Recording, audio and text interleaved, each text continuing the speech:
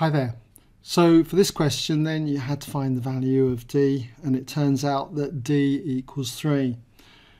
So if you are having problems just seeing what I've done, I'll just take you through it.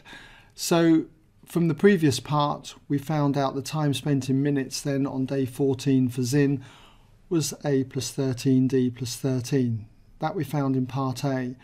Now for this part then we're told that Yi spent A minus 13 minutes on the first day, so this is the first term, and then remember it's always plus n minus 1, so that's going to be 14 minus 1, so that's 13, times the common difference.